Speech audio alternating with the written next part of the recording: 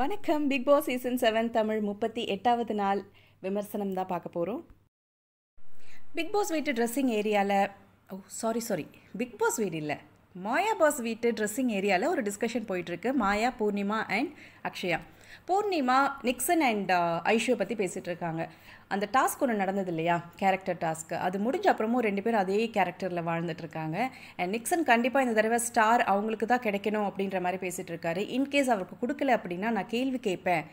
And இதில் முக்கியமாக வந்து அவருடைய நோக்கமே ஐஷுக்கு ஸ்டார் வாங்கி கொடுக்கணும் அப்படின்ற ஒரு இதுன்ற மாதிரியும். அண்ட் இவர் உரிமை குரல் எழுப்புறது எல்லாமே வந்து ஐஷுக்காக தான் பண்ணியிருக்காரு. இந்த வீட்டில் எந்த பிரச்சனைனாலும் ஐஷுக்கு ஒரு பிரச்சனைனா மட்டும்தான் வந்து வாய்ஸ் அவுட் பண்ணுறாரு அப்படின்ற மாதிரி பூர்ணிமா பேசிகிட்டு இருக்காங்க. அண்ட் இந்த டிஸ்கஷனில் ஒரு கரெக்டான ஒரு விஷயம் இது, அஃப்கோர்ஸ் இது கரெக்டு தான். அவங்களுக்கு அது இப்போ தான் தெரிஞ்சிருக்கான்னு தெரியல. நமக்கு எல்லாருக்குமே தெரியும் நிக்சன் என்ன பண்ணுறாருன்னு. பட் முக்கியமான ஒரு விஷயம் என்ன அப்படின்னா, இந்த வீட்டிலேருந்து பிரதீப் போனாலும் போகாத மாதிரியே இருக்குது, பிரதீப்பை பற்றியே பேசிகிட்டு இருக்க மாதிரி இருக்குன்ற ஒரு விஷயத்த சொல்கிறாங்க. Exactly correct. இந்த வீக் ஆரம்பித்ததில் மண்டே டியூஸ்டேலாம் பார்த்திங்கன்னா பயங்கரமான பிரச்சனை போயிட்டு இருந்ததுங்க. உள்ளே இருக்க லேடிஸ்லாம் வந்து கச்சன்னு சண்டை போட்டுட்டு இருக்காங்க. அர்ச்சனா அண்ட் விசித்ரா இந்த புள்ளி கேங்கை வச்சு செஞ்சுட்டு இருந்தாங்க. இதில் உறுப்பினராக இருக்கக்கூடிய நிக்சன் அண்ட் விக்ரம் இவங்க அப்பப்போ போய் குரல் கொடுத்தாங்க. நிக்சன்லாம் பயங்கரமாக எகிரி சண்டை போட்டார். விக்ரம் வந்து போயிட்டு ஏதோ தான் பங்குக்கு நம்மளும் ரிஜிஸ்டர் பண்ணியிருக்கோமே இந்த கேங்கில் அப்படின்றனால போய் ஒரு வார்த்தை பேச போனார். பட் அர்ச்சனாவும் விசித்ராவும் தலையில் தட்டி வீட்டில் யாராவது பெரியவங்க இருந்தால் கூட்டிகிட்டு வான்ற மாதிரி அவரையும் ஆஃப் பண்ணிட்டாங்க. வீடே அமைதியாக இருக்குது. அண்ட் மாயாவும் ஒரு அக்ரிமெண்ட் போட்டாங்கங்க. ஐயோ என்னால் தலைவலி தாங்க முடியல, இவங்களெல்லாம் சமாளிக்க முடியல. அதனால் மாயா பாஸ் வீட்டில் இருக்கிறவங்க யாரும் விசித்ரா அண்ட் அர்ச்சனா கிட்டே போய் பேசக்கூடாது, பேசினா தானே சண்டை வரும் அப்படின்றனால ஸ்டாப் பண்ணிட்டாங்க. வீட்டில் இப்போ சண்டை இல்லை. பிக் பாஸ்க்கு இது பொறுக்குமா? இது எப்படி கரெக்டாக இருக்கும்? ஏதாச்சும் ஒன்று செய்யுங்கன்னு அவரும் கேட்டாருங்க. யாரும் எதுவும் கண்டுக்கல. சரி, ஓகே, நம்மளே ஏதாச்சும் பண்ணுவோன்னு சொல்லிட்டு ஒரு டாஸ்க்கை வச்சுட்டாரு.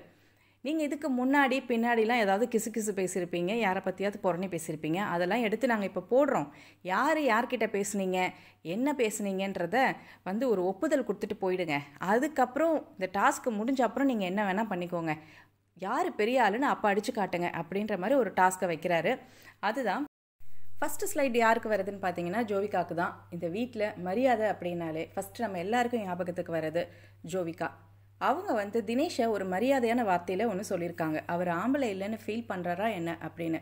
கண்டிப்பாக மரியாதையாக தான் இருக்குது. பாருங்கள், அவருன்னு தானே சொல்லியிருக்காங்க, அவன் சொல்லலைல்ல, அவருன்னு மரியாதையாக பேசியிருக்காங்க. ஓகே, அப்போ அவங்க மரியாதை கொடுத்து தான் பேசியிருக்காங்க. ஆம்பளை இல்லைன்னு ஃபீல் பண்ணுறானா அப்படின்னு கேட்கல, மரியாதையாக ஃபீல் பண்ணுறாரா அப்படின்னு தான் கேட்டிருக்காங்க. நீங்கள் அதை தான் பார்க்கணும். மரியாதையை மட்டும் பாருங்கள், உள்ளே இருக்க அர்த்தத்தெல்லாம் நீங்கள் பார்க்கக்கூடாது அப்படின்னு சொல்லி ஒரு டாஸ்க்கை வச்சாச்சு. அண்ட் ஜோவிகா வந்து அதுக்கு எக்ஸ்ப்ளனேஷன் கொடுக்குறாங்க, எதனால் அதை சொன்னாங்க, எந்த சுச்சுவேஷனில் சொன்னாங்க அப்படின்னு. ஸோ தினேஷ் வந்து இந்த இடத்துல பொங்கி எழுவார் அப்படின்னு பார்த்தா அவர் பொங்கும் போதே ஆஃப் பண்ணிடுறாரு நம்ம பிக் பாஸ். இருங்க, ஜோவிகா கிட்ட நீங்கள் கேள்வி கேட்கக்கூடாது, உட்காருங்க. வேறு யாராவது வந்தால் வேறு யார்கிட்டையாவது சண்டை போட்டுக்கலாம், ஜோவிகா கிட்ட சண்டை போடக்கூடாது அப்படின்னு சொல்லி ஆஃப் பண்ணிட்டாரு. பட் பிக் பாஸ்க்கு ஒன்று தெரியல, சண்டை அப்படின்னா அங்கே ஜோவிகா இருப்பாங்க. சண்டைக்கு வாடா அப்படின்ற மாதிரி என்றைக்குமே வந்து சண்டை மூட்லேயே தான் இப்போ ஆனில் இருக்காங்க அவங்க. இதுக்கு முன்னாடி ஒரு 2 வீக்ஸ் பார்க்கும்போதெல்லாம் வாவ் சூப்பர் ஜோவிகா அப்படின்னு சில்லறையை விட்டு எரிஞ்சிருக்கேன் நான். ஆனால் இப்போது ஜோவிகா அப்படின்னாலே எங்கே பார்க்கலாம், சண்டை, சத்தம், சச்சரவு, இப்படி ஒரு நிலமையில தான் வந்து ஜோவிகாவை பார்க்க முடியும். ஸோ அவங்கள வந்து சண்டை போட விடாமல் பிக் பாஸ் வந்து இப்படி ஆஃப் பண்ணிட்டாரு அப்படின்னு ஒரு பக்கம் ஒரு ஃபீலிங் இருந்தாலும், இன்னொரு பக்கம் சரி ஓகே, டாஸ்க்கு முடிஞ்ச அப்புறம் ஏதாவது நடக்கும் அப்படின்னு நம்ம வெயிட் பண்ணோம். ஸோ இவங்களது முடிஞ்ச அப்புறம் பார்த்தீங்க அப்படின்னா நம்ம நிக்சனுடைய கேஸ் வருது. அதுதான் வினிஷாவை பற்றி அவர் வந்து ரொம்ப அக்கறையாக, அக்கா மேலே இருக்கக்கூடிய அக்கறையில் சில விஷயங்கள்லாம் அவர் பேசியிருப்பார். என்னக்கா உன் தலை சின்னதாக இருக்குது அப்படின்ற மாதிரி, அவங்க ட்ரெஸ்ஸிங்ஸ் இப்படி இருக்குது, அவங்க இப்படி இருக்காங்க, அவங்களுடைய ஸ்ட்ரக்சர் இப்படி இருக்குது அப்படின்ற மாதிரிலாம் வினிஷா கிட்ட சொல்லியிருக்க மாட்டார். அக்காவை பற்றி அவங்க கேர்ள் ஃப்ரெண்ட் கிட்ட பேசிகிட்டு இருந்திருப்பார் நிக்சன். ஐஷு கிட்ட தான் பேசிகிட்டு இருப்பார். அது வெளியில் ரொம்ப பெரிய பிரச்சனையாக தான் போயிட்டுருக்கு. அந்த டாபிக் வந்த உடனே வந்து நிக்சன் மேலே வந்து நிறையா அவருக்கு மேலே இருந்த அப்போ வரைக்கும் இருந்த ஒரு நல்ல ஒப்பீனியன் கொஞ்சம் கொஞ்சமாக இறங்க ஆரம்பிச்சுது. ஆனால் நிக்சன் என்ன பண்ணுறாரு, நான் வந்து அந்த மாதிரி இதிலலாம் சொல்லலை, நான் நல்ல ஒரு நோக்கத்தில், நீங்கள் நினைக்கிற மாதிரி தப்பான நோக்கத்துலலாம் நான் சொல்லலை, அப்படின்னு ஃபஸ்ட்டு என்ன பண்ணுறாரு, அதை ஃபுல்லாக படிக்காமல் எக்ஸ்ப்ளனேஷன் கொடுக்குறாரு. ரொம்ப டென்ஷனாக இருக்காரு. விசித்ரா மேலெலாம் அவருக்கு ரொம்ப கோவம் வந்தது. பாருங்கள், இந்த மாதிரிலாம் நீங்கள் வந்து இப்படிலாம் ரியாக்ஷன் கொடுத்தீங்கன்னா நான் செம்ம டென்ஷன் ஆகிடுவேன். நான் வந்து நல்ல நோக்கத்தில் தான் சொன்னேன். அவங்க கண், மூக்கு, வாய் அப்படின்னு தான் நான் சொல்லியிருப்பேன், வேறு எதையுமே நான் சொல்லலை அப்படின்னு லைன் பை லைன் எக்ஸ்பிளைன் பண்ணுறதுக்காக வினிஷா வேலைக்காரி, நான் ஏற்கனவே சொல்லியிருக்கேன் அதை பற்றி, அவகிட்ட நீ நிறைய வேலை செய்கிற அப்படின்னு சொல்லிட்டு, ஏன் டைப் இல்லை, ஆமாம் அவங்க ஏன் டைப் இல்லை, ஏன்னா நான் வந்து ஃபஸ்ட் பெஞ்ச் ஸ்டூடெண்ட் மாதிரிலாம் வந்து எல்லாம் நான் பார்த்து பண்ண மாட்டேன், அதனால நான் அப்படி சொல்லியிருப்பேன். எனக்கு அது அவங்கக்கிட்ட அதெல்லாம் அட்ராக்ட் ஆகலை அப்படின்றனால ஒன்றும் அட்ராக்ட் ஆகலை அப்படின்னு நான் எனக்கு சொல்லியிருப்பேன். எனக்கு வந்து உடம்பு பர்ஃபெக்டாக, இந்த இடத்துல உடம்பை பற்றி சொல்லிட்டேனா, நான் வந்து உடம்புல தானேங்க அந்த கண்ணு, காது, மூக்கெல்லாம் இருக்குது, அதை பற்றி தான் அவர் சொல்லியிருக்காரு. நம்ம ஏன் அந்த மாதிரிலாம் பார்க்கணும்? அவர் கண்ணு, காது, மூக்கை பற்றி தான் பேசியிருக்காரு, உடம்பை பற்றிலாம் பேசலைன்னு நம்ம புரிஞ்சுக்கணும். ஏன்னா நிக்சன் என்ன சொல்கிறாரோ அது கரெக்டு அப்படின்னு சொல்லிட்டு ஐஷு எப்போதும் சொல்லிடுவாங்க, புள்ளி கேங்கில் இருந்தாலும். அது ஓகே, ஃபைன். பூர்ணிமா ஏன் இதுக்கு எதுவுமே சொல்லலை அப்படின்னா, பூர்ணிமாவை பற்றி அதுக்கு கீழே அவர் சொல்லியிருப்பாரு, அவங்க கரெக்டாக இருக்காங்க, அழகாக இருக்காங்கன்னு. ஸோ பூர்ணிமா வந்து அதில் ஹாப்பியாக இருக்கனால, பெண்களுக்கு ஒன்று அப்படின்னா வந்து முன்னே வந்து நிற்கிற இந்த புள்ளி கேங்கில் பூர்ணிமாவும் வாய் திறக்கல. மாயா என்ன பண்ணுறாங்க, மாயாவும் ஹாப்பிங்க, ஏன்னா பூர்ணிமா ஹாப்பியாக இருக்காங்கல்ல, ஸோ மாயா ஹாப்பியாக இருக்காங்க, அதனால எதுவும் அவங்களும் வாய் திறக்கல. அப்போ ஜோவிகா என்ன பண்ணுறாங்க, இவங்க யாருமே சண்டையில் இல்லையேங்க, இங்கே சண்டை நடந்தால் தானே நான் பேச முடியும், பட் இவங்க யாருமே சண்டையில் இல்லையே, பிரதீப் பேசுறது மட்டும்தான் தவறான கருத்துக்களை தவறான நோக்கத்தில் அவர் வைக்கிறாரு அப்படின்னு நான் சொல்லுவேன். ஆனால் நிக்சன் சொன்னதுக்கெல்லாம் வந்து நான் எதுவும் பேச மாட்டேன், ஏன்னா பிரதீப் வந்து எனக்கு ஒரு காம்படிட்டராக இருப்பார், எனக்கு வந்து அந்த இதில் ரேங்கிங் டாஸ்கில் வந்து அவர் எனக்கு போட்டியாக இருந்தார்ல, அவர் தான் எனக்கு போட்டி, என் போட்டியாக இருக்கிறவங்கள மட்டும்தான் நான் காலி பண்ணுவேன், மற்றவங்க கிட்டலாம் நான் வரமாட்டேன். மோரோவர் என்னுடைய இந்த ஏஜென்ட்ஸ்லாம் இருக்காங்க இல்லையா புள்ளி கேங்கில், இவங்கெல்லாம் எதுவுமே ரியாக்ட் பண்ணாமல் சந்தோஷமாக இருக்கனால நானும் சந்தோஷமாக இருக்கேன், இதுக்கு நான் ரியாக்ட் பண்ண மாட்டேன் அப்படின்னு உட்காந்தாங்க. அந்த இடத்துல ரியாக்ட் பண்ணது அப்படின்னா விசித்ரா. அவங்க என்ன சொல்கிறாங்க, வினிஷாவுக்கு பதில் நான் கேள்வி கேட்பேன் அப்படின்ற மாதிரி ஒரு இது சொல்கிறாங்க. ஓகே ஃபைன், இது வந்து வினிஷா இங்கே இல்லை, பிரச்சனை இல்லை அப்படின்ற மாதிரி. அண்ட் இதில் என்னென்னா, நிக்சன் வந்து நான் வினிஷா கிட்டே சொல்லிட்டேன், நான் சாரி சொல்லிட்டேன்னு சொன்னார்.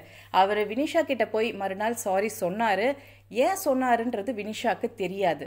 வினிஷா கிட்ட அவர் நான் இந்த மாதிரிலாம் உன்னை பற்றி பேசிட்டேன் அப்படின்றத எக்ஸ்பிளைன் பண்ணலை. அவர் ஐஷு சொல்லியிருப்பாங்க, நீ இது பேசுகிறது தப்பு, கேமராவில் ரெஜிஸ்டர் ஆகிருக்கும், நீ போயிட்டு சாரி சொல்லிடுன்னு சொல்லுவாங்க. இவரும் போய் சாரி சொல்லுவார். பட் இதுக்கு தான் சாரின்றத அவர் சொல்லியிருக்க மாட்டார். வினிஷா என்ன நினச்சிருப்பாங்க அப்படின்னா, ஓகே அவன் வந்து சும்மா அப்பப்போ நம்மளை வந்து புள்ளி பண்ணிகிட்டே இருக்கான், இல்லை ஏதாவது கிண்டல் பண்ணிகிட்டே இருக்கான், அதுக்காக சாரி சொல்கிறான் போல இருக்குன்னு அவங்களும் நினச்சிட்டாங்க. வெளியில் வந்து இந்த இதெல்லாம் பார்க்கும்போது தான் அவங்களுக்கு தெரிஞ்சிருக்கு, ஓகே தம்பின்னு நான் சொல்லி கூப்பிட்டுட்டு இருந்தேன், அக்காவை பார்த்து பேசுகிற வார்த்தையா தம்பி இது அப்படின்ற மாதிரி அவங்க ஃபீல் பண்ணி இன்டர்வியூஸில் எல்லாமே சொல்லியிருப்பாங்க. இது வந்து எனக்கு தெரியாது, இப்போ தான் தெரிஞ்சது, ரொம்ப அப்செட்டாக இருந்தது, கண்டிப்பாக வந்து அவனுக்கு மன்னிப்பு அப்படின்ற ஒரு இதை நான் வந்து கொடுக்க மாட்டேன், அண்ட் அந்த தம்பின்ற ஒரு பொசிஷன் கூட நான் அவனுக்கு கொடுக்க மாட்டேன் அப்படின்ற மாதிரி இன்டர்வியூஸில் எல்லாமே வந்து அவங்க அதுக்கான கண்டனம் சொல்லியிருப்பாங்க. இந்த நிகழ்ச்சி ரிலீஸ் ஆன அப்புறமும் பார்த்தீங்க அப்படின்னா வினிஷா அவங்களுடைய ட்வீட் பண்ணியிருக்காங்க, இந்த மாதிரி வந்து இவர் எனக்கு சொல்லலை, அங்கே சொல்கிற மாதிரி முன்னாடியே சொல்லி சாரி கேட்கல அப்படின்றத கிளாரிஃபை பண்ணியிருப்பாங்க. அடுத்தது பிராவோவை பற்றி பேசினது புள்ளி கேங் தான் பேசியிருப்பாங்க, மாயா, பூர்ணிமா அண்ட் ஐஷு பேசியிருப்பாங்க. பட் இதில் வந்து அவங்க மென்ஷன் பண்ணியிருக்கிறது மாயா அண்ட் ஐஷு பேசினது மட்டும் போட்டிருப்பாங்க. அதில் ஃபஸ்ட்டு மாயா பேசியிருப்பாங்க, ப்ரோ கண்ணால் அப்படியே செக் அவுட் பண்ணுறான் அப்படின்னு. செக் அவுட் அப்படின்றதுக்கான மீனிங் என்ன அப்படின்றது நல்லா தெரியும். ஸோ மேலேருந்து கீழே வரைக்கும் பார்க்குறான் அப்படின்ற ஒரு மீனிங்கில் தான் தினேஷ் ஆக்சுவலி ரியாக்ட் பண்ணுவார். பட் பிராவோ வந்து ஊசி பட்டாசு மாதிரி பட்டுன்னு போயிடுறாரு. அடுத்து செகண்ட் பர்சன் டூன்னு கொடுத்துருப்பாங்க, அது வந்து ஐஷு. ஐஷு பேசுனது தான் அல்டிமேட். என்னென்னா அவன் மூஞ்சியை பார்க்கறது இல்லை and hitting on me very disgusting அப்படின்ற மாதிரி ரொம்ப க்ரிஞ்சாக இருக்குது. இப்போ இருக்கிற வைல்ட் கார்டில் வந்து பிக் பாஸ்க்குள்ளே இருக்கிற மேல் கண்டஸ்டன்ட்லாம் வந்து அது ஒரு மாதிரி பேசியிருப்பாங்க. ஸோ இதில் என்ன அப்படின்னா, மாயா அட்லீஸ்ட் நான் தான் பேசினேன் அப்படின்றத வந்து ஃபஸ்ட்டே ஒத்துக்குவாங்க. பட் ஐஷு வந்து நான் தான் பேசினேன் ஆனால் தெரியலையே, நான் பேசினேன்னா தெரியலையே அப்படின்ற மாதிரி அப்படி இப்படின்னுவாங்க. இந்த டாஸ்க் ஆரம்பித்ததுலேருந்து ஐஷு ரொம்ப டென்ஷனாக தான் இருப்பாங்க. ஏன்னா அங்கங்கே நம்ம விட்டு போட்டு வச்சுருக்கோம், யார் என்ன சொன்னாங்கன்றது எல்லாருக்கும் தெரிஞ்சிருச்சுன்னா என்ன பண்ணுறதுன்ற மாதிரி ஒரு அர்த்தமாக என்னன்றது தெரியல, கொஞ்சம் டென்ஷனாக தான் இருந்தாங்க. ஸோ இதை போட்ட உடனே வந்து இதை பேசுகிறாங்க. அண்ட் இவர் பிக் பாஸ் வந்து அனௌன்ஸ் பண்ண மாட்டார் அப்படின்ற ஒரு சுச்சுவேஷன் இருந்தால் எனக்கு தெரிஞ்சு ஐஷு வந்து நான் தான் பண்ணேன்றதை ஒத்துந்திருக்க மாட்டாங்கன்றது தான் என்னோட ஒப்பீனியன். இதில் வந்து அதிகப்படியாக பேசியிருக்கிறது பார்த்தீங்கன்னா ஐஷு தான் பேசியிருக்க சில விஷயங்கள். ஆனால் எனக்கு என்ன தோணுச்சுன்னா, இது அப்படியே எனக்கு அவங்க இந்த மண்டேலாம் வந்து சண்டை போட்டுட்டு இருந்தாங்கல்ல, அப்போ கனெக்ட் ஆச்சுல. உனக்கு தெரியுமா பிரதீப் என்னெல்லாம் பண்ணான்றது உங்களுக்கு தெரியுமா, நான் எவ்வளோலாம் கஷ்டப்பட்டேன்றது உங்களுக்கு தெரியுமா அப்படின்றதா இருக்கட்டும். அண்ட் பிரதீப் வந்து இவங்க கிட்ட வந்து ப்ராப்பராக நடந்துக்கல, இருந்தாலும் வந்து நான் அதை பற்றி பேசலை. அதனால தான் நான் நேராக போய் அந்த ரெட் கார்டை மட்டும் உள்ளே போய் எடுத்து காமிச்சிட்டு வந்தேன், நான் எந்த எக்ஸ்ப்ளனேஷனும் கொடுக்கல அப்படின்ற சொல்கிறதா இருக்கட்டும். அண்ட் எங்கள் வீட்டில் இருக்கிறவங்கலாம் பார்த்தா என்ன நினைப்பாங்க என்னை பற்றி அப்படின்றதா இருக்கட்டும். இது எல்லாமே அப்படியே எனக்கு இங்கே கனெக்ட் ஆச்சு. அம்மா இதெல்லாம் பேசுனியே அவளா நீ அப்படின்ற மாதிரி இருந்தது. அந்த மாதிரி ஒஸ்ட்டாக தான் அதை பேசியிருக்காங்க. ஃபைன், அதாவது இது அந்த ஏஜில் பேசுகிறது செய்கிறது இதெல்லாம் ஓகே, அந்த ஏஜுக்கான ஒரு என்ஜாய்மெண்ட்டை இதெல்லாம் இருக்கும். ஆனால் அதெல்லாம் பண்ணுங்க ஓகே. ஆனால் மற்றவங்க நாங்கள் பண்ணுறது தான் ஃபன், நாங்கள் பண்ணுறது தான் என்ஜாய்மெண்ட். மற்றவங்களாம் ஏதாவது பண்ணாங்கன்னா அது கேஸ். மற்றவங்களாம் ஏதாச்சும் பண்ணாங்க அப்படின்னா நாங்கள் வந்து அவங்க மேலே அக்விசேஷன் வைப்போம் அண்ட் அவங்கள வந்து குற்றம் சாட்டுவோம். இவங்கெல்லாம் வந்து மிஸ்பிஹேவ் பண்ணுறாங்க, எங்களுக்கு கம்ஃபர்டபுளாக இல்லை அப்படின்றதெல்லாம் நாங்கள் சொல்லுவோம். இதே ஒரு பையன், இதே பிராவோ வந்து இந்த டைலாக்ஸ்லாம் வந்து ஐஷுவை பார்த்து சொல்லியிருந்தா எப்படி நம்ம ரியாக்ட் பண்ணியிருப்போம், உள்ளே இருக்கிறவங்க எப்படி ரியாக்ட் பண்ணியிருப்பாங்க, வெளியில் இருக்க மக்களும் எப்படி ரியாக்ட் பண்ணியிருப்பாங்க. அதனால தான் இன்றைக்கி மக்களுக்கு கோவம் வருது. என்ன அப்படின்னா, பெண்ணாக இருந்தாலும் சரி ஆணாக இருந்தாலும் சரி, நீங்கள் இந்த மாதிரி ஒரு விஷயத்தை பண்ணும்போது தப்புனா அது தப்பு தான், அது யாருக்காக இருந்தாலும் அப்படின்ற மாதிரி தான் இங்கே ரியாக்ட் பண்ணுறாங்க. பட் மாயா பாஸ் வீட்டில் இருக்கிறவங்க எல்லாம் என்ன பண்ணுவாங்க அப்படின்னா, அவங்களுக்கு உள்ளே இருக்கிற அந்த புள்ளி கேங்க்கு ஏதாச்சும் ஒன்றுனா மட்டும் அவங்களுக்கு காம்படேட்டிவாக இவன் வந்து நம்மளை ஜெயிக்கிறதுக்கு வாய்ப்பு இருக்குது, அவனை மட்டும் தட்டி தூக்கணும் அப்படின்ற மாதிரி இருக்கிறவங்கள மட்டும்தான் அவங்க அட்டாக் பண்ணுவாங்க. ஸோ இதெல்லாம் வந்து ஜஸ்ட் ஃபார் ஃபன். பிராவோ இப்போ வந்து நீங்கள் ஒரு ஜென்டில்மேன் அப்படின்னோடனே பிராவோ நோ நோ வே, அந்த பையன் வந்து ஏதாச்சும் ரியாக்ட் பண்ணுவார் அப்படின்ற மாதிரி எக்ஸ்பெக்ட் பண்ணேன். இப்படி அதை சப்புன்னு விட்டுடுவார் அப்படின்றது ரொம்ப கஷ்டமாக தான் இருந்தது. ஆக்சுவலி பிக் பாஸ் வந்து ஒரு லட்டு மாதிரி ஒரு ஆப்பர்ச்சுனிட்டி கொடுத்தாரு, this is a time for you, இப்போ நீ பேசு இதுதான் அப்படின்னு. பட் இவர் சண்டை போட வேண்டாம், அட்லீஸ்ட் பாயிண்டாவது பேசலாம். நீங்கள் இந்த மாதிரி பேசியிருக்கீங்களே இது என்னன்னு ஒரு பாயிண்டாவது பேசியிருக்கலாம். அதுவும் இல்லாமல் ரொம்ப ஈஸியாக நார்மலைஸ் பண்ண மாதிரி இருந்தது. அதனால் மற்றவங்களும் பெருசாக உள்ளே இருக்கிறவங்களும் வந்து தினேஷ் ஆக்சுவலி அதை பேசினார். அந்த இடத்துல வந்து பிராவோவே சும்மா இருக்காரு, நீங்கள் என்னங்கன்ற மாதிரி அவர் ஆஃப் பண்ணிட்டாங்க. ஸோ அது பெருசாக போகாமல் போயிடுச்சு. அடுத்து ஜோவிகாவை பற்றி அர்ச்சனா அண்ட் விசித்ரா டிஸ்கஸ் பண்ணியிருப்பாங்க, அதை வந்து போட்டாங்க. ஜோவிகா ஸ்பாயிலிங் ஹர் லைஃப், இவங்களை வந்து இன்ஃப்ளூயன்ஸ் பண்ணுறாங்க மற்றவங்க அப்படின்றது. ஃபஸ்ட்டு விசித்ரா நான் சொன்னேன் அப்படின்ற மாதிரி அர்ச்சனா கிட்ட நான் பேசிகிட்டு இருந்தேன்ற மாதிரி வந்து சொல்லுவாங்க. பட் பிக் பாஸ் வந்து அர்ச்சனா சொன்னாங்க அப்படின்ற மாதிரி சொல்லியிருப்பாரு. ஸோ அப்போது கொஞ்சம் இவங்களை அப்படியே எல்லாம் கிண்டல் பண்ணி அந்த புல்லிங் கேங் சிரிக்கும். இதில் வந்து கேட்பாங்க, இவங்க ஜோவிகா கேட்பாங்க, யார் யார் வந்து மற்றவங்கலாம் வந்து இன்ஃப்ளூயன்ஸ் பண்ணுறாங்க ஏற்றி விடுறாங்கன்னு யார் யாரை சொல்கிறீங்கன்னும் போது விசித்ரா சொல்லுவாங்க, மாயா, பூர்ணிமா, ஐஷு இவங்களாம் தான் உன்னை ஏற்றி விடுறாங்க அப்படின்ற மாதிரி. ஸோ இது வந்து ஒரு ஜோவிகா வந்து இதை பற்றிலாம் நீங்கள் பேச வேண்டிய ஒரு இதுவே இல்லைன்ற மாதிரி அதை பெருசாக எடுத்துக்க மாட்டாங்க, கன்சிடர் பண்ண மாட்டாங்க. ஏன்னா இப்போ வந்து ஜோவிகா மோட் இஸ் ஃபைட் அப்படின்ற மோடில் இருக்காங்க. ஸோ இதுக்கெல்லாம் வந்து அவங்க ரியாக்ட் பண்ண மாட்டாங்க. ஏன்னா இது ஜோவிகாவுக்கு ஃபேவராக நல்லது நடக்கணுன்ற ஒரு இதில் பேசியிருக்காங்க இல்லையா. இதே ஜோவிகாவுக்கு அகெயின்ஸ்டாக ஏதாவது மரியாதை இல்லாமல் நீங்கள் பேசியிருந்தீங்க அப்படின்னா மட்டும்தான் ஜோவிகா டென்ஷன் ஆவாங்க. ஏன்னா அவங்கள பொறுத்த வரைக்கும் மரியாதை ரொம்ப முக்கியம். ஸோ பிரதீப்பை இந்த வீட்டிலேருந்து ரெட் கார்டு கொடுக்குறதோ இல்லை வீட்டிலேருந்து வெளியேற்றுறதுக்கு என்ன பண்ணணும், இவரை வந்து இங்கே வச்சிங்கன்னா எங்களுக்கு சேஃப்டி இல்லைங்க, நாங்கள் விளையாட மாட்டோம் அப்படின்னு ரொம்ப ஸ்ட்ராங்காக அதுக்கு முன்னாடி வரைக்கும் 4 நாளாக பிளான் பண்ணி ஒர்க் அவுட் பண்ணாங்க இல்லையா. அதோடைய ஒரு பாயிண்ட்டை தான் இங்கே எடுத்து போட்டிருக்காங்க. கரெக்டாக பாயிண்ட் மேலே அடிக்கணும். I am saying this is R only chance to go against him, so we have to use it wisely அப்படின்னு சொல்லியிருப்பாங்க. இது மாயா பேசுனாங்க. இந்த வீட்டுக்குள்ளே இருக்கிறவங்களுக்கு அன்னைக்கு உரிமை குரல் தூக்குனவங்களுக்கு எல்லாம் வந்து இவங்க இதை பிளான் பண்ணி பண்ணாங்க அப்படின்றது தெரியாது. முக்கியமாக வந்து மணி அண்ட் ரவீனா இவங்கெல்லாம் இதை பார்த்துட்டு உண்மையிலே ஷாக் ஆனாங்க. பட் விசித்ரா அண்ட் தினேஷ் அப்புறம் இவங்க அர்ச்சனா இவங்கெல்லாம் இதை பார்த்த உடனே ஷாக் ஆகலை, எங்களுக்கு தெரியும், நாங்கள் என்ன நினச்சோமோ இது கரெக்டாக அமைஞ்சிருச்சு, கரெக்டாக இருக்குது அப்படின்றதுக்கான ஒரு மொமெண்ட்டாக அதுக்கு வந்து கிளாப் பண்ணி அவங்க இது பண்ணாங்க. வீட்டில் இருக்கிறவங்களுக்கு இது வந்து அப்பட்டம் ஆயிடுச்சு, வெளியில் வந்து அப்பட்டமாக தெரிய வந்துடுச்சு அப்படின்ற மாதிரி.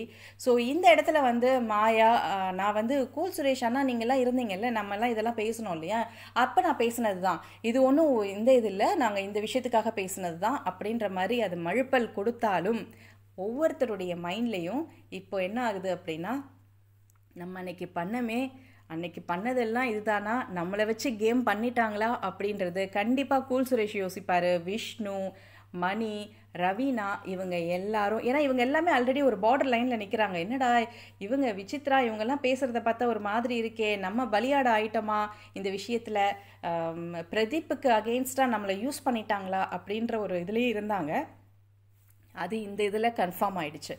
இது எனக்கு என்ன அப்படின்னா, பிக் பாஸ் வந்து இப்போ ரீசெண்டாக பார்த்தீங்க, ஒரு 1 or 2 days பார்த்தீங்க அப்படின்னா, இதுக்கு முன்னாடி ஏற்கனவே பிக் பாஸில் இருந்துட்டு போனவங்க அண்ட் ஏற்கனவே வந்து அது இல்லாமல் பல செலிபிரிட்டிஸ் இவங்க எல்லாமே வந்து இன்டர்வியூஸ் கொடுக்க ஆரம்பிச்சிட்டாங்க, போஸ்ட் போட ஆரம்பிச்சிட்டாங்க. அண்ட் ஏற்கனவே இருந்துட்டு போனவங்கலாம் வந்து இங்கே வந்து பெண்களுக்கு பாதுகாப்பு இல்லை அப்படின்ற மாதிரியான ஒரு விஷயம்லாம் கிடையாது. உள்ளே இத்தனை கேமராஸ் இருக்குது, இத்தனை விஷயங்கள், இவ்வளோ பேர் அங்கே வேலை செஞ்சிட்ருக்காங்க. ஸோ பாதுகாப்பு இல்லைன்ற ஒரு இதை நாங்கள் ஒத்துக்கவே மாட்டோம்னு சொல்லிட்டு ஏற்கனவே இருந்துட்டு போன கண்டஸ்டன்ட்லாம் இப்போ இன்டர்வியூஸ் கொடுக்க ஆரம்பிச்சிட்டாங்க அண்ட் ட்வீட் கொடுக்க ஆரம்பிச்சிட்டாங்க. ஸோ இது சம்வேர் வேறு எங்கேயோ இது இந்த மாதிரியான விஷயங்கள் நடக்கிறதுக்கு இதுக்கு பின்னாடி வேறு என்னவோ இருக்குது அப்படின்றது நமக்கு புரிய வருது. முன்னெச்சரிக்கையாக இவங்க இதெல்லாம் பண்ணிட்டு இருக்காங்க அப்படின்ற மாதிரி தெரியுது. அண்ட் இந்த விஷயம் கூட பார்த்தீங்கன்னா, இப்போ இந்த வீக்கில் பார்த்தீங்கன்னா இவங்க இந்த புள்ளி கேங்குடைய ஃபேஸ், ஒவ்வொருத்தருடைய ஃபேஸும் வந்து மாஸ்க் ரிமூவ் ஆகிக்கிட்டு இருக்கு. நீங்கள்லாம் இதை பிளான் பண்ணி தான் பண்ணீங்க அப்படின்றத ப்ரூஃப் பண்ணுற மாதிரி. ஆனால் இதில் எல்லாத்துலேயும் அல்டிமேட் என்ன தெரியுமா, இவங்க எல்லாரும் கடைசியாக பழி போட்டது யார் மேலே தெரியுமா, திரு கமல்ஹாசன் மேலே. இவங்க பூர்ணிமா அண்ட் ஜோவிகா இவங்கெல்லாம் என்ன சொல்லுவாங்கன்னா, கமல் சார் தான் சொன்னார் பெண்களுக்கு பாதுகாப்பு இல்லைன்றத அவர் தான் சொன்னார், நாங்கள் இந்த மாதிரி சொன்னோம், பட் அவர் தான் அதுக்கான இதை எடுத்தார் அப்படின்னு அவர் மேலே பழிய போட்டாச்சு. ஃபைன், அவர் ஏற்கனவே வெளியில் பிரச்சனையை பார்த்துட்டு இருக்காரு. அண்ட் இதுக்கு மேலே இவங்களும் வேற ஒரு ஸ்டேட்மெண்ட்டை வேற சொல்கிறாங்க, நாங்கள் எதுவும் பண்ணலைங்க எஜமா, எல்லாமே வந்து அவர் தான் பண்ணாருங்க எஜமா அப்படின்ற மாதிரியான ஒரு ஸ்டேட்மெண்ட் கொடுத்துட்ருக்காங்க. ஸோ இதுக்கான இதெல்லாம் என்ன நடக்க போகுது அப்படின்றது இந்த சாட்டர்டே சண்டேல தான் நமக்கு தெரியும். ஸோ இந்த டாஸ்கில் யார் யாருக்கெல்லாம் பிரச்சனை வந்திருக்குன்னு பார்த்தீங்கன்னா, நிக்சன், ஐஷு, மாயா, பூர்ணிமா இவங்க எல்லாருக்குமே வந்துடுச்சுங்க கேஸு. இதில் நிக்சன் அண்ட் ஐஷு இப்போ இதை வந்து சரி பண்ணணும் அப்படின்றனால விசித்ரா சைடு போய் நிற்கிறாங்க. விசித்ரா கிட்ட போயிட்டு நிக்சன் வந்து பேசுகிறார், இந்த மாதிரிலாம் நடந்துச்சு, இப்படிலாம் நடந்துச்சு மம்மின்ற மாதிரிலாம் பேசிகிட்டு இருக்காரு. அப்போ விசித்ரா சொல்கிறாங்க, ஏன்னா நீ வந்து பூர்ணிமா நல்லா இருக்கா அப்படின்னு சொன்னாலே நீ அந்த பக்கம் வினிஷாவை இது பண்ணுற மாதிரி தானே, சரி நான் அந்த மாதிரி பண்ணியிருந்தேனா சாரி அப்படின்றாரு. அடுத்து இந்த மாதிரி விஷயம் அன்றைக்கி வந்து பிரதீப் மேலே இந்த உரிமை குரல் பண்ணும்போது அவர் வரமாட்டாருன்னு சொன்ன அப்புறம் இவங்கெல்லாம் சேர்ந்து வந்து எல்லோரும் ஜாலியாக கட்டி பிடிச்சிட்டு சிரித்து என்ஜாய் பண்ணாங்க. அப்போ தான் எனக்கு தோணுச்சு, என்ன இப்படி பண்ணுறாங்க அப்படின்னு, எனக்கு ரொம்ப கஷ்டமாக இருந்தது அப்படின்னு. இதை வந்து இவர் வந்து அதை பிரதீப்பே வந்து சொன்னால் கூட நாங்கள் நம்ப மாட்டோம். ஐயோ எனக்காக இவன் கஷ்டப்பட்டாங்க நிக்சன்னு பிரதீப் வந்து சொன்னால் கூட நாங்கள் நம்ப மாட்டோம். ஏன்னா அன்னைக்கு பையன் ரொம்ப சந்தோஷமாக இருந்தார். எஸ்பெஷலி இவருடைய அந்த சண்டே எபிசோடில் பார்த்தீங்க அப்படின்னா, நிக்சன் வந்து நான் யார் போகணும்னு நினச்சேனோ அவர் போயிட்டாரு, நான் வந்து யார் இருக்கணும்னு நினச்சேனோ அவங்க இருக்காங்க, அண்ட் கமல்ஹாசன் சார் முன்னாடி நான் பாடிட்டேன், நான் ரொம்ப ஹாப்பி அப்படின்னு அன்றைக்கி ஹாப்பியாக இருக்குன்னு அவரே தான் வாக்குமூலம் கொடுத்துருக்காரு. இன்றைக்கி வந்து இந்த மாதிரி ஒரு ஸ்டேட்மெண்ட் கொடுக்குறாரு. இந்த 1 வீக்கில் பார்த்தீங்கன்னா முன்னுக்கு பின் முரணா எவ்வளோ பேர் வந்து மாறிக்கிட்டே இருக்காங்க பாருங்கள். ஐஷு வந்து அதுக்கப்புறம் சொல்கிறாங்க, ஐஷு வந்து இதுக்கு முன்னாடி என்ன சொல்கிறாங்க, பிரதீப் வந்து நான் இப்படி பண்ண, அதுக்கு முன்னாடிலாம் வந்து எனக்கு ஒன்றும் பிரச்சனை இல்லை பிரதீப் கிட்ட, அவன் வந்து சும்மா ஃபன் பண்ணுறான்னாங்க. அப்போது இந்த இது ரெட் கார்டு போய் கொடுக்கும்போது ரெட் கார்டை காமிச்சிட்டு வந்தாச்சு.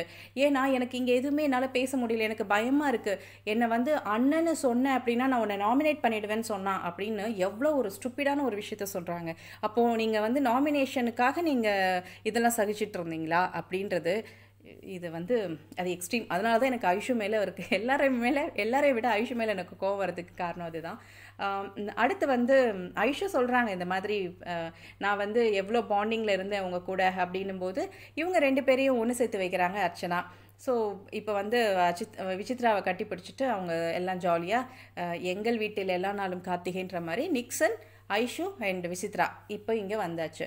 இந்த பக்கம் வந்து மறுபடியும் தனியாக 2 பேர் பேசிகிட்டு இருக்காங்க. நிக்சன் சொல்கிறாரு, இவங்க சொல்கிற பாயிண்டெல்லாம் எடுத்துக்கோ, மைண்டில் வச்சுக்கோ, ஆனால் எல்லாத்தையும் இது பண்ணாத அப்படின்னு. சரி ஓகே ஃபைன். அடுத்து வந்து இவங்க சொல்கிறாங்க, அங்கே வந்து எல்லாமே பார்த்தீங்கன்னா கன்ஃபஸ் பண்ணிகிட்டு இருக்காங்க. அவங்களுக்கு தெரியும் கேமரா இருக்குது, கேமரா வந்து இப்போ நம்ம ரிஜிஸ்டர் பண்ணாதான்ற மாதிரியான டிஸ்கஷன் தான் அங்கே போயிட்டு இருந்தது. என்னோட ஒப்பீனியன் இது. இவங்க ஐஷு வந்து, நீ என்னடா பேசுகிற என்கிட்ட, நீ வந்து ஒரு குழந்தைகிட்ட பேசுகிற மாதிரி தானே பேசிகிட்டு இருக்க, ஐஷு குழந்தைகிட்ட நிக்சன் பேசுகிறாரு அப்படின்ற மாதிரி தான் 2 பேரும் சொல்லிட்டு இருக்காங்க. இதை நாங்கள் நம்புவோம் பார்ப்போம். ஸோ இந்த மாதிரியான கன்ஃபெஷன்லாம் நடந்துகிட்ருக்கு. இப்போதைக்கு இந்த சேஞ்சஸ் இருக்குது. இன்னும் என்னென்ன மாதிரியான சேஞ்சஸ் இருக்கும் அப்படின்றது நம்ம சாட்டர்டே வரைக்கும் வெயிட் பண்ணி பார்க்கலாம். இவங்க இந்த பக்கம்லாம் வந்து பாசிஃபை பண்ணிகிட்டு இருக்காங்க இல்லையா ஐஷு, அந்த டைமில் வந்து வாக்கிங் போனாங்க ஜோவிகா. வாக்கிங் போகும்போது அவங்களுக்கு யதார்த்தமாக இவங்க பேசுனது அவங்க காதில் பதார்த்தமாக விழுந்துருச்சு. என்ன அப்படின்னா, அர்ச்சனா சொல்லுவாங்க இந்த மாதிரி ரெஸ்பெக்ட்ஃபுல்லாக இல்லை, மரியாதை இல்லை அப்படின்ற மாதிரி ஏதோ ஒரு விசித்ராக்கு மரியாதை கொடுத்து பேசணும் இல்லையான்ற ஒரு டாப்பிக்கை பேசிகிட்டு இருக்கும்போது அங்கேருந்து வந்துட்டாங்க. ஏன்னா அவங்க மோட் ஆன்லேயே இருக்குது, ஃபைட் மோட் ஆன்லேயே இருக்குது. என்ன பண்ணுவாங்க அவங்களும் வந்து, இருங்க எனக்கு ஒரே ஒரு கேள்வி தான், இப்போ நீங்கள் நான் அந்த பக்கம் போகும்போது யதார்த்தமாக என் காதில் விழுந்துச்சு, அதனால் கேட்குறேன், நீ ஜஸ்ட் 19 அப்படின்னு சொல்கிறது அண்ட் மூளையை கழட்டி வச்சிருக்க அப்படின்னு சொல்கிறதுன்னு மரியாதை இல்லாத பல விஷயங்களை வந்து பேசும்போதெல்லாம் வந்து இவ்வளோ கெட்ட வார்த்தைங்க, மரியாதை இல்லாத வார்த்தைங்கள்லாம் ஜோவிகாவை பார்த்து பேசியிருக்கீங்களே அப்படின்ற மாதிரி நமக்கு ஒரு ஃபீல் ஆச்சு. அப்போ ஜோவிகா கேட்குறாங்க, இது வந்து அப்போது கரெக்டாக ஆமாவா இல்லையா அப்படின்னு கேட்குறாங்க. அப்போ இவங்க எக்ஸ்பிளைன் பண்ண வராங்க அர்ச்சனா. ஜோவிகாக்கா அதெல்லாம் வேண்டாம், ஆமாவா இல்லையா ஜஸ்ட் இதை மட்டும் சொல்லுங்கள் அப்படின்னும் போது இவங்க சொல்ல முடியாதுன்ட்டாங்க. அவங்களும் போயிட்டாங்க. உள்ளே போய் மாயா கிட்ட சொல்கிறாங்க. அப்போ மாயா சொல்கிறாங்க, அந்த கதவை சாத்துங்க. இல்லை கதவை திறந்துருக்கட்டும், அப்போ தான் அவங்களுக்கு கேட்கும், அப்போவாது ஏதாவது ஒரு சண்டை வருதான்னு பார்க்கலாம் அப்படின்னு ஜோவிகா முயற்சி பண்ணாங்க. பட் அன்ஃபார்ச்சுனேட்லி பார்த்தீங்கன்னா இவங்களுடைய ஸ்விட்ச் மட்டும்தான் ஆனில் இருக்குது. மற்றவங்க எல்லாருமே, முக்கியமாக மாயாலாம் வந்து பேட்ரி ட்ரெயின் ஆகிட்டாங்க. அதனால் அவங்க அந்த ஃபைட் மோடில் கிடையாது. ஸோ இந்த மாதிரி சம்பவங்கள் நடக்கும்போது இவர் பிராவோ நடுவில் போய் ஒரு விஷயம் பண்ணார்.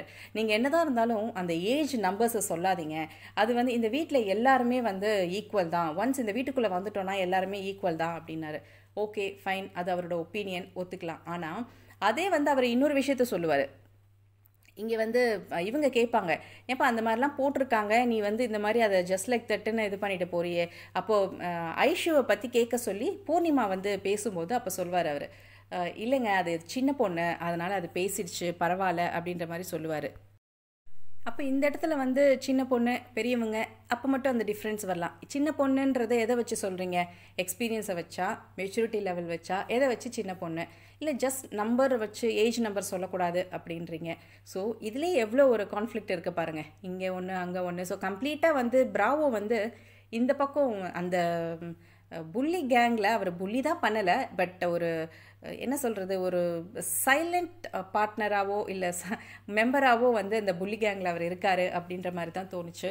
அண்ட் மாயா ஐஷுலாமும் வந்து பேசும்போது இது எங்கே உங்களுக்கு அகேன்ஸ்டாக திரும்பிடுமோன்னு தான் நான் யோசிக்கிறேன் அப்படின்ற மாதிரி சொன்னார். இன்ஃபேக்ட் அதுக்கப்புறம் தான் வந்து ஐஷுலாம் வந்து இவங்க விசித்ரா கிட்டலாம் வந்து பேசுவாங்க.